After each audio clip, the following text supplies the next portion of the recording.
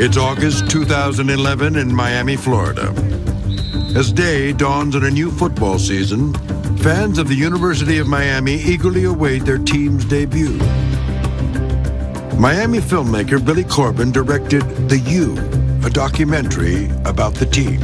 In Miami, it's safe to say that fans have been spoiled in that at the start of every new season, we've come to expect that this could be yet another national championship. But this year, from the University of Southern California to Ohio State University, scandals have tainted college football. Little do the Hurricanes' loyal fans know, the real deluge is about to begin. It's the University of Miami's worst nightmare. The damning results of an 11-month investigation by Yahoo Sports. In it, convicted Ponzi schemer Nevin Shapiro claims he gave improper benefits to at least 72 Hurricanes athletes and 7 coaches. The expose makes Nevin Shapiro a well-known name among sports fans.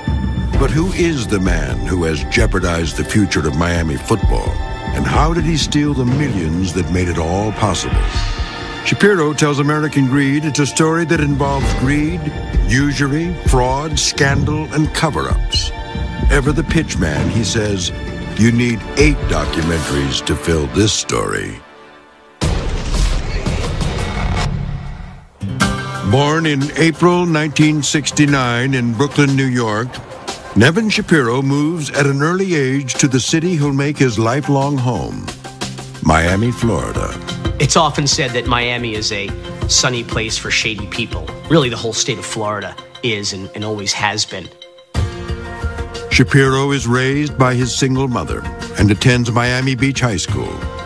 Linda Jackson is an attorney who now represents some of Shapiro's lenders. She also attended Beach High around the same time as Shapiro. There are people there that have a lot of money, get cars on their 16th birthday. Nevin was a small guy. He didn't come from a family with money, and he tried to compensate for that. In Miami Beach, Shapiro tries to prove himself based on what Jackson says is the town's own formula of success. It's money and prestige, and nobody really cares how you got your money. In the years to come, Shapiro will flaunt his newfound wealth and prestige in many ways. But foremost is his association with one of his oldest interests, sports. Nevin was a sports fanatic. Not even kind of. Nevin was a sports fanatic. In high school, Shapiro plays basketball and wrestles. But his real passion is football. Growing up in Miami in the 1980s, he witnesses the rise to dominance of the Miami Hurricanes. There's no question in my mind or anybody in this room's mind who's number one team in America. The Miami Hurricanes are the number one team. Miami in the 1980s was the outlaw town, and the University of Miami Hurricanes had a reputation as the outlaw team. Even among the Canes' extremely loyal fan base, Shapiro sticks out. You definitely couldn't say anything bad about the Hurricanes in Nevin's face. In his presence, there would be problems. Shapiro attends the University of South Florida, but never manages to get his degree in his chosen field, criminology. He reportedly leaves school after punching a referee in the face during an intramural football game. Investigative reporter Tim Elfrink wrote about Shapiro for the Miami New Times newspaper. I don't think it's a stretch from what I've heard about Nevin to speculate that he might have some kind of Napoleon complex going on. I mean, he always had an explosive temper. The incident on the field is not the last time Shapiro's temper will get the best of him. In 1995, while trying to sneak 20 friends into a Miami nightclub on his birthday, Shapiro is stopped by the owner and goes berserk. I've heard from people who were there who described it, just how completely unwarranted it was and how brutal and bloody it was. Shapiro punches the club owner so hard it knocks out part of a front tooth and destroys his tear duct. To writer Tim Elfrink, it's a defining moment for the conman. He thought he had the power and the connections to get them in this place, and when he got caught, he lashed out. He lost it. In the years to come, Shapiro will ensure he has the wealth to afford him entree into any club in Miami Beach. You know, when Nevin Shapiro shows up, he walks right into the nightclub and he gets the best table, and there it is. You know, that's what it was about. Getting there is still a few years off. Shapiro first dips his toes into the world of exclusivity when his mother marries a man named Richard Armand Adam.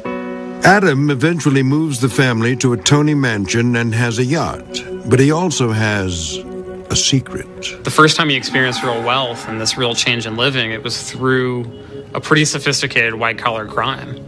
Adam will later serve time for running a complicated multi-million-dollar lending fraud.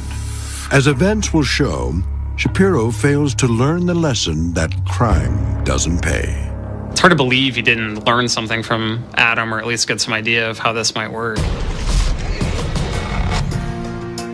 When Shapiro leaves college, he begins work at a grocery diverting company called Atlantic Wholesale in 1993.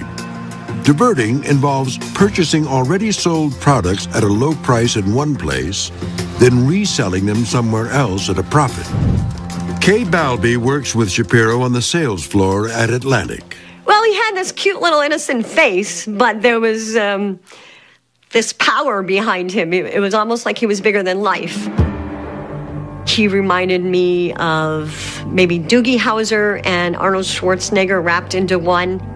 From the outset, Shapiro already seems to have his sights set high. He just always looked like, you know, he was ready to close a deal. He was cocky and confident at the same time. When making a sale, Shapiro has more than just good deals to offer. He was a statistical genius in terms of sports.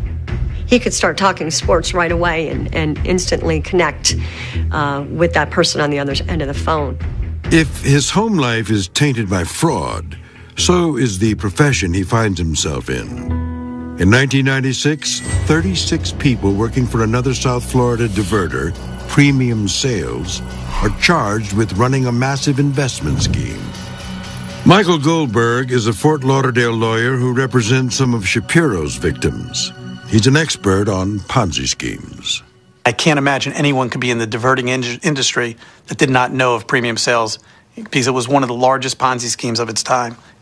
It's not long before Shapiro is running a scheme that follows closely in Premium Sales' nefarious footsteps. Thanks to our real lack of institutional memory in Miami, Nevin Shapiro was literally able to pick up that scam where they left off several years later. Nevin Shapiro grows up amidst the wealth and decadence of Miami in the 1980s and 90s. At home and at work, fraud is never far away. And when it comes time to start his own scheme, it seems like he's in the perfect place. Miami is not an old money kind of a town. It's not like New England. It's a place where people can come in with a name that no one knows and a lot of money and throw it around, and they're instantly accepted by society at large. After leaving college, Shapiro heads home to Miami and enters the grocery diverting business in 1993. 5 years later, he opens his own diverting company, Capital Investments USA. The company purportedly buys low-priced groceries in one market, then ships them elsewhere to be sold at a profit. Paul Fishman is the United States Attorney for the District of New Jersey. There's an opportunity in that line of work, as in others, for somebody who is a savvy businessman or businesswoman to make a pretty decent profit on the spread between what they can buy stuff for and what they can sell it for. Shapiro pitches Capital Investments as an international diverter. There's big money to be made in overseas deals, he says, but to get at the profits, he needs investor financing. It's a very simple story to tell the investor, something they can easily understand. For short-term bridge loans. The key was to offer not only the high rate of return, which was attractive, but that they also would turn around the investment very quickly. So it gave the impression that not only was there big money to be made, but it was also fast money. With the return Shapiro is offering, investors and their money come rolling in. Some lenders Shapiro brings in himself through connections in Miami. Others, including those who will eventually go to the Federal Bureau of Investigation, hail from New Jersey.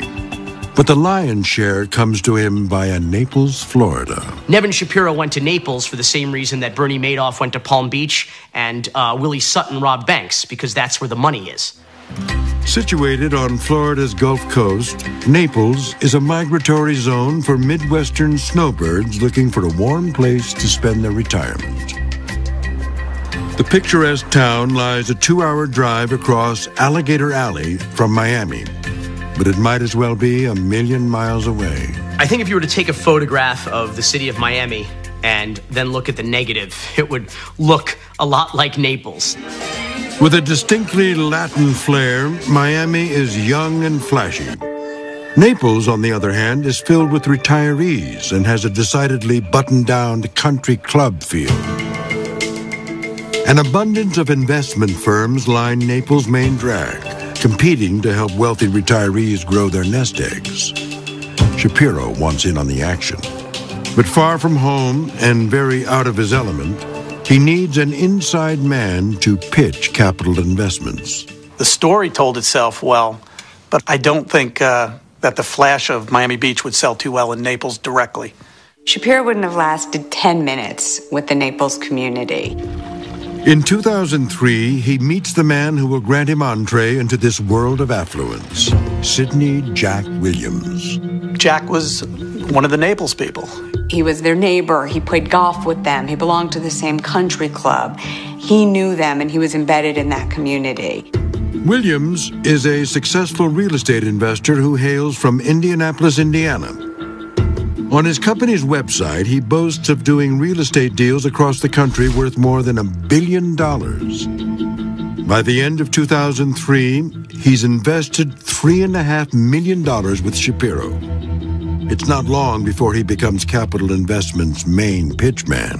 Jack's neighbors saw him driving fancy cars and living a very nice lifestyle. And when he told the story of how he was doing it, making money on this diverting operation in Miami, it attracted his neighbors who wanted in on the great investment. Many of the investors Williams brings in live in and around Indianapolis. Some are fraternity brothers from his days at Ball State University in Muncie, Indiana. People considered him their friend. They trusted him. It was not like calling Smith Barney and saying, I want to buy a stock. These are informal deals. They're pretty much done in the clubhouse after a round of golf. Williams says that an investment in Shapiro's diversion deals is a, quote, no-brainer. In some cases, he offers a personal guarantee. In all, he brings in 60 investors and $307 million. In emails to Shapiro, he refers to himself as the Bank of Naples. And like a bank, Williams charges fees. His friends don't know he's paid for everyone he brings in and eventually pockets $12 million in commissions. If Williams brings lenders in, Shapiro knows just how to keep them happy. And by 2004, the need to do just that is growing. That year, Capital Investments begins operating at a loss. Just why remains uncertain. Shapiro's lawyer claims that around this time, her client begins sinking money into a business deal that goes bad. Shapiro tells American Greed, I got robbed myself for $25 million, which started my derailment. I really don't know of a Ponzi scheme operator that actually just says, I'm going into it for the Ponzi. They get behind and they just can't admit that they're messing up, and they double down. And then they lose on that double down, and it's over. In order to hide his losses, Shapiro needs to bring in more and more new investors to pay off the old investors. And it seems he knows just how to do it. He was a charismatic guy. He could deliver a sales pitch, and he could definitely reassure you that your money was safe. Shapiro assures investors that putting their money in Capital Investments is risk-free. And if his words aren't enough, he has plenty of documentation to prove it. There was a lot of paper, serious paper, legitimate-looking paper, that suggested that this business was not only real, but extraordinarily profitable. But it's all fake. Making up financial statements nowadays is not an awful lot harder than a click of a mouse. Shapiro has his accountant and his CFO, a father and son team made up of Alejandro and Roberto Torres, help him create these false documents. They put together multiple invoices showing purported deals between capital investments and other companies that investor dollars are supposedly financing. Tax filings claim that Capital Investments has gross sales in 2006 of $54 million. That was $54 million more in sales than he actually had. The real number is zero. From 2005 through the end of 2009, Capital Investments does no real business. But in Naples and elsewhere, that doesn't keep lenders from receiving money they believe to be interest payments. The interest was not interest at all. The money that was being paid to investors was actually money from other investors. It was simply money in, money out. Capital Investments is a Ponzi scheme, plain and simple.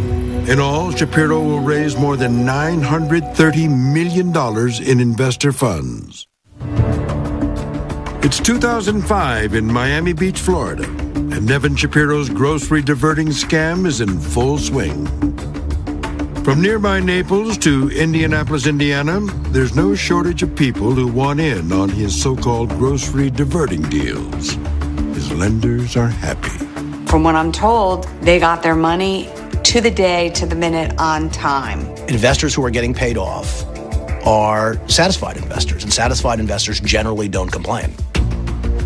Investors aren't the only people making money at Capital Investments USA. He was diverting just enough of that incoming money to satisfy the demands of his investors. Otherwise, he was using it just for his own personal use. Shapiro's take eventually adds up to a cool $35 million, and he's not afraid to spend it. South Beach is known for its nightlife, yet Mr. Shapiro was known as Mr. Big in South Beach. The lifestyle that he was leading was pretty open and notoriously glamorous. At the center of that lifestyle, it's the perfect place to entertain. You came in, and you were his guest. You can pretty much have whatever you wanted, you know? Tons and tons of beautiful women. Like, it was like utopia. Outside the mansion, Shapiro parks a Mercedes S65 AMG, on which he makes a monthly payment of $4,700. And I have to admit that when I actually saw that in the draft charging documents, I thought it was a mistake, because I didn't know you could lease a car for $4,700 a month. On the weekend, there's a dock that's just right for tying up his 58-foot, $1.5 million yacht. He was almost living the stereotype of Miami wealth. The rich playboy in South Beach that, maybe goes all the way back to Miami Vice. The same year he buys his mansion, Shapiro also picks up a condo in the Bahamas. He invests $7 million in a North Carolina golf course.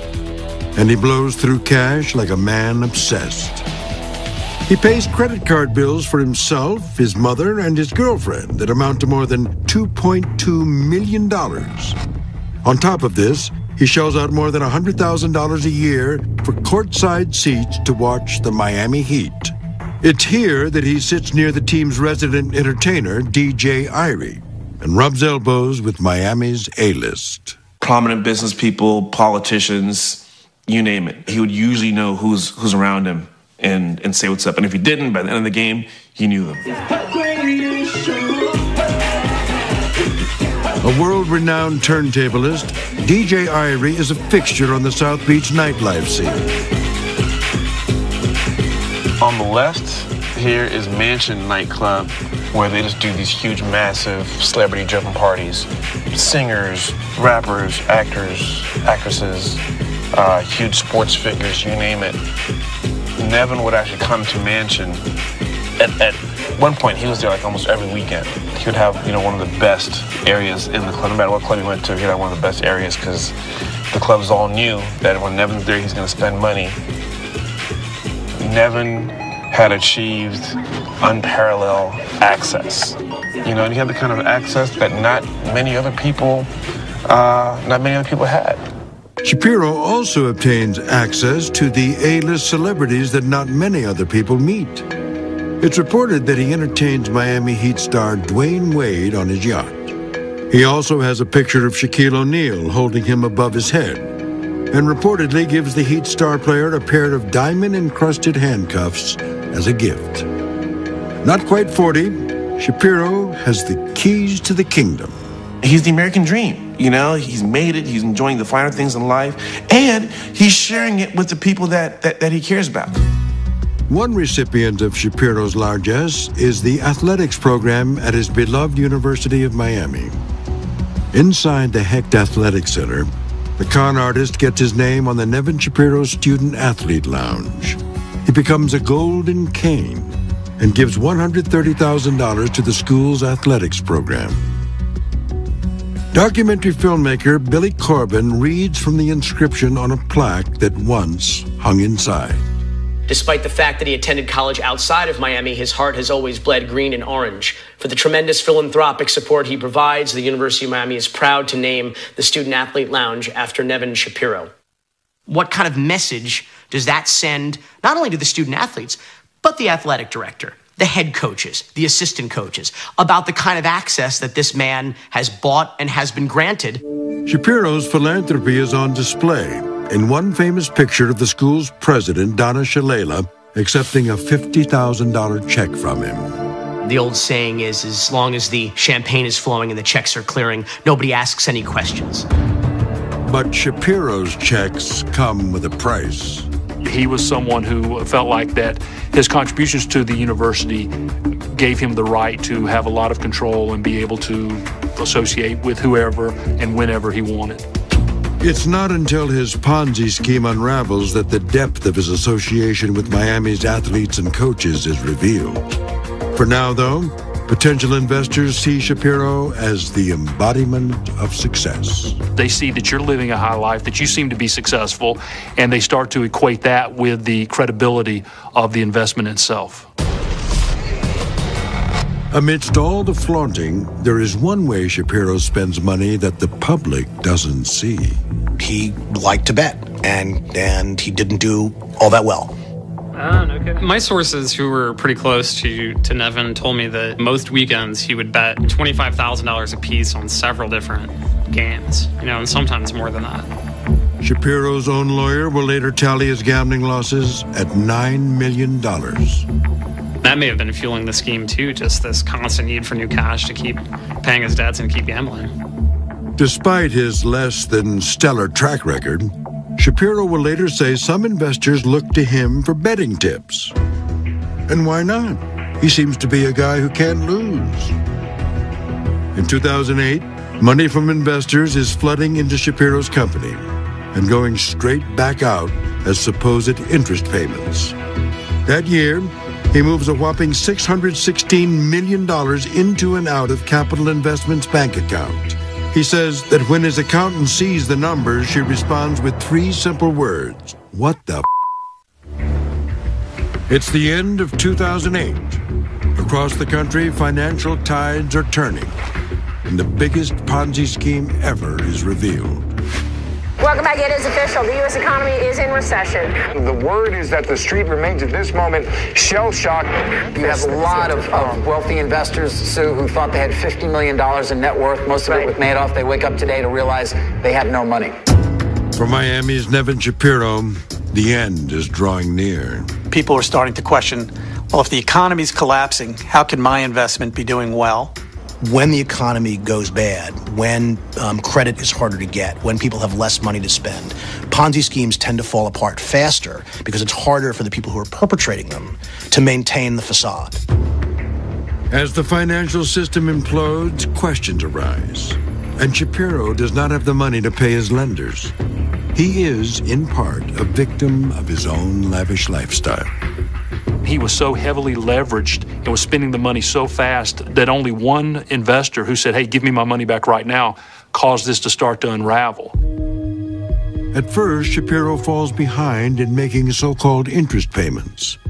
As 2008 turns into 2009, investors begin to ask questions, and Shapiro offers a litany of excuses. His accountant was on vacation and he couldn't get the paperwork done. It was a bookkeeping error, and they'd send the check right out. We didn't get paid from the company that was supposed to pay us for the delivery of goods. People heard different things at different times.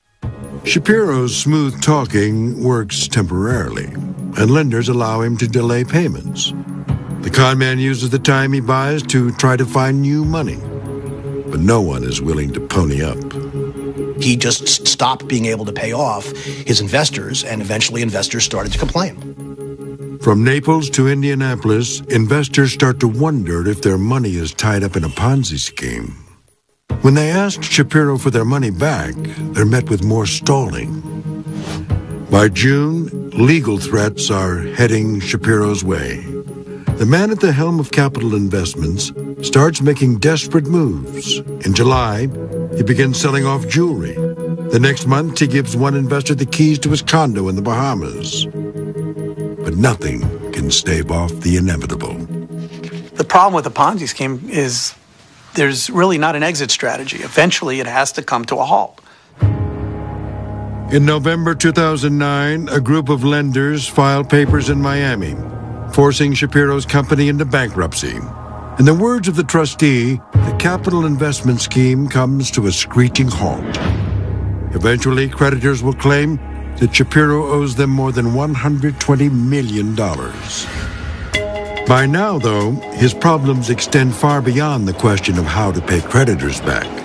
Prior to the bankruptcy, an unidentified investor from New Jersey goes to the FBI in Newark saying he's lost $500,000. Word started to spread among investors with capital investments that the FBI in Newark were conducting an investigation. So very quickly, it went from a $500,000 loss to almost a $32 million loss. Agents from the FBI, led by Michael Ward, and the IRS Criminal Investigation Division, led by Victor Lesoff, get to work. He was just saying, invest this in the deal. Yeah, you made 17%. How do you like to reinvest it and do it again? And many of them were. They dig into the reams of paper backing up Shapiro's claims that Capital Investments was a going concern. A key piece of evidence comes in the form of invoices that Shapiro created with his CFO and accountant, father and son, Roberto and Alejandro Torres. Capital Investments apparently created a false invoice with a real company's name on it. We were able to take those invoices back to that company, interview them, and corroborate that this, in fact, is a false invoice. We look at one false invoice, that gives us rise to question whether or not there are other false invoices. And as the investigation continued, that's exactly what we found. And eventually we found that there was no ongoing business concern associated with Capital Investments. Shapiro's financial house of cards is about to come tumbling down. Now, I believe the first person that was interviewed was Roberto Torres, the chief financial officer, who immediately admitted that there is no legitimate business going on here. And then each subsequent interview we would do after that, we would receive the same story. Eventually, agents question the man at the top of Capital Investments, Nevin Shapiro. After running the company for more than a decade, it seems that he's grown tired of spinning lies and deceit. At the first interview with Nevin Shapiro, he admitted that there was no legitimate business associated with Capital Investments. In April 2010, the Miami businessman surrenders to FBI and IRS agents in Newark. He's charged with securities fraud and money laundering. On April 21st, he makes his first appearance in court. Mr. Shapiro, we're here today for an initial appearance. Can the government kindly advise the defendant what he's charged with and the potential penalties he faces? Yes, Your Honor. The defendant is charged in a two-count complaint which alleges a broad-based scheme to defraud numerous investors of approximately $880 million. Sir, do you understand what you're charged with and the potential penalties that you face? Yes. Okay. Though he does not sound happy to find himself before a judge, Shapiro reportedly tells his attorney he's glad the scheme has come to an end. Months later, he pleads guilty to one count of securities fraud and one count of money laundering. Shapiro admits to running the massive Ponzi scheme and using the scam to fund his big-shot lifestyle. He also admits that he used investor money to give student athletes cash and jewelry and feted them at Miami restaurants and clubs. Supporters of the Miami Hurricanes worry about the repercussions of Shapiro's admissions. As a fan, they were very distressing because no one knew what the ultimate consequence could be of this. When American Greed returns, feeling alone and forsaken, Shapiro tells all in an attempt to bring down the Miami Hurricanes. At the end of the day, If things aren't going his way, it's screw everything. I don't care. You know, it's about me. In September 2010, Nevin Shapiro pleads guilty in New Jersey to running a massive Ponzi scheme. 9 months later, he returns to court for sentencing. In arguing for leniency, his lawyer asks the judge to consider that her client has an immense gambling problem. She also claims that Shapiro perpetrated his fraud to keep capital investments afloat after losing millions in a deal gone bad. The judge doesn't buy it. People get into debt in all sorts of ways, and there are lots of legal and responsible ways for people to deal with that. It is not an excuse, if you're in debt for whatever reason, to go out and rip people off to the tune here of $80 or $90 million. The judge sentences Shapiro to 20 years in prison and orders him to pay $82 million in restitution. To this day, Shapiro's level of contrition is questionable. In emails to American Greed, he says that sometimes you are forced to plead guilty on something that you don't believe you are guilty of. But Shapiro's story doesn't end there. The con man's life has undergone a massive change. He once inhabited a palatial mansion and sat courtside at Heat games. Now he makes his home in a small cell where game time seating options are rather limited. Inside, there's plenty of time to sit and think. You have to remember, prison is a really lonely and depressing place, especially for, the type of personality that Nevin Shapiro is. Here's someone who spent a lot of money, lavished gifts on individuals, and then when he thought that, okay, now that I'm in trouble, I need you to step up and help me, when these people failed to do that, I do think that it had an impact on him. Facing 20 years, Shapiro begins to seek revenge on those he once considered to be his friends. His most intense ire is reserved for his once beloved University of Miami. In August 2011, the bomb the Hurricanes football fans feared finally drops. The mighty Miami Hurricanes dealing with a Category 5 controversy involving cash, payments, and prostitutes that threatens to bring down the team. Yahoo Sports conducts a massive 8-month investigation into alleged NCAA violations involving Shapiro and the University of Miami. Shapiro tells reporter Charles Robinson that over the course of 8 years, he's provided 72 college athletes, mostly from Miami, with benefits that violated NCAA rules. He claims he's provided them with cash, meals, clothes, and jewelry. He says he's partied with them at his mansion, on his yacht, and in nightclubs and strip joints. He even says he's provided prostitutes for players, and in one case paid for an abortion. What's more, he accuses members of the school's athletic staff with complicity. Back in Miami, the story drops with a thud that's even louder than the original story of his massive Ponzi scheme. This was the guy that was just always so cool, and always just a really nice guy to me. Like, when that story broke, I was just disgusted. I was absolutely disgusted. Some Hurricanes fans, like Billy Corbin, choose to downplay the report. Corbin says Shapiro's photos prove nothing. It appeared to me that the Yahoo Sports writers did a 11-month extensive investigation of University of Miami students' Facebook pictures.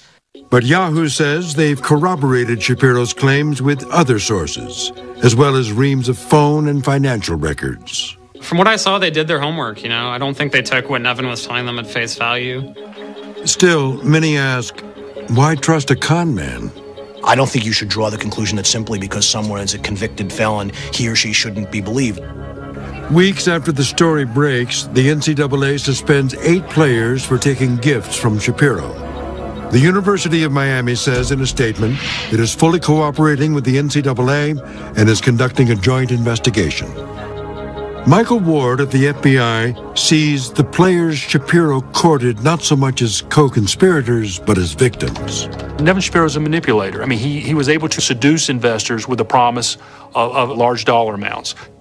And then he turns those same seduction techniques and he turns them on to 18, 19, 20-year-olds, offering them gifts and parties and sex. And I mean, those are tools of seduction, you know, that have been used going back centuries.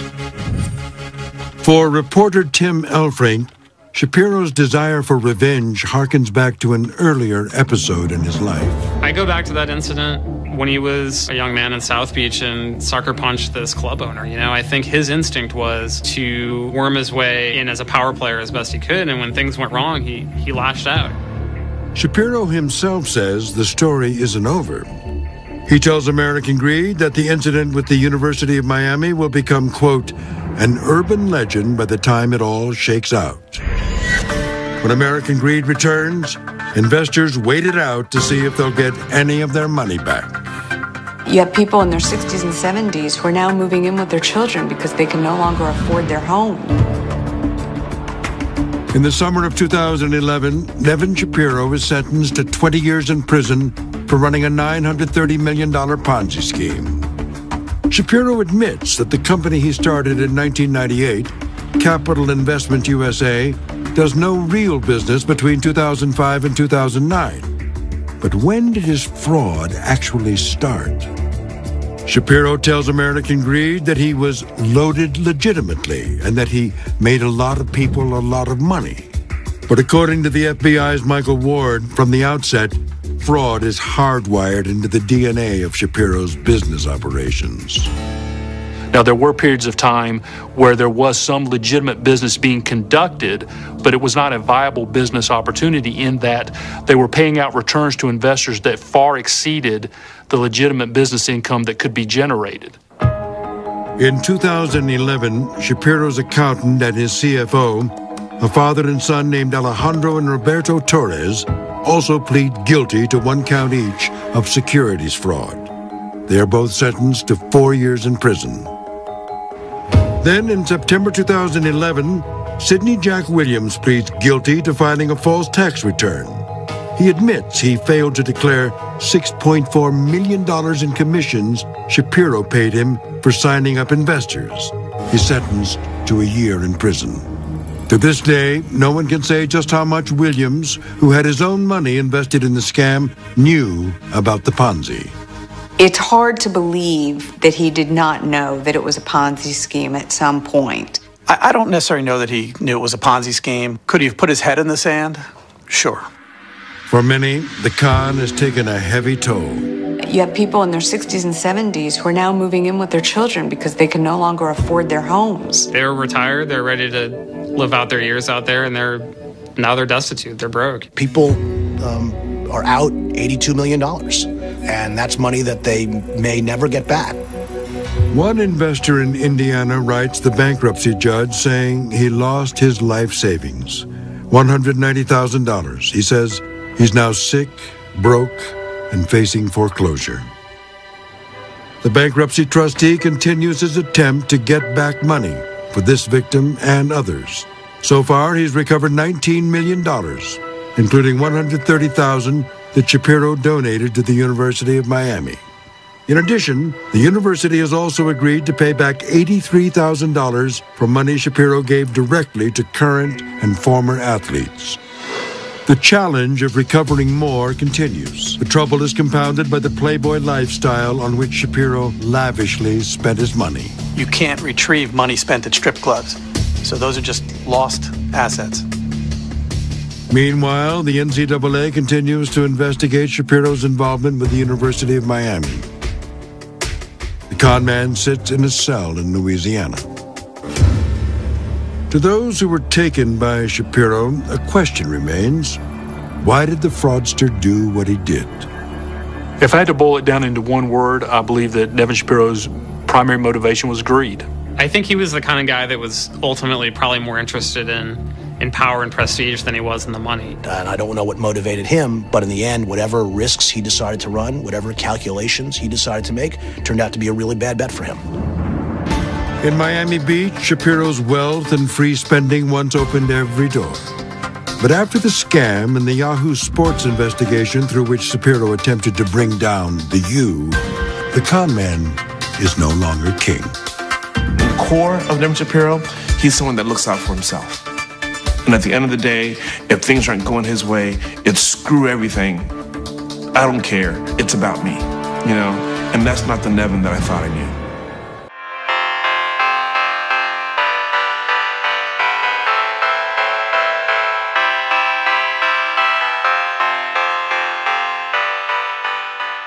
It was. Shapiro punches the club owner so hard it knocks out part of a front tooth and destroys his tear duct. To writer Tim Elfrink, it's a defining moment for the con man. He thought he had the power and the connections to get them in this place, and when he got caught, he lashed out. He lost it. In the years to come, Shapiro will ensure he has the wealth to afford him entree into any club in Miami Beach. You know, when Nevin Shapiro shows up, he walks right into the nightclub and he gets the best table, and there it is. You know, that's what it was about. Getting there is still a few years off. Shapiro first dips his toes into the world of exclusivity when his mother marries a man named Richard Armand Adam. Adam eventually moves the family to a Tony mansion and has a yacht, but he also has a secret. The first time he experienced real wealth and this real change in living, it was through a pretty sophisticated white-collar crime. Adam will later serve time for running a complicated multi-million-dollar hero, a well-known name among sports fans. But who is the man who has jeopardized the future of Miami football?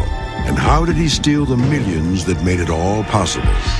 Shapiro tells American Greed it's a story that involves greed, usury, fraud, scandal, and cover-ups.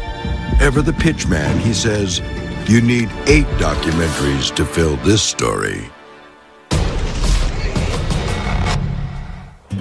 Born in April 1969 in Brooklyn, New York, Nevin Shapiro moves at an early age to the city he'll make his lifelong home, Miami, Florida. It's often said that Miami is a sunny place for shady people. Really, the whole state of Florida is and always has been.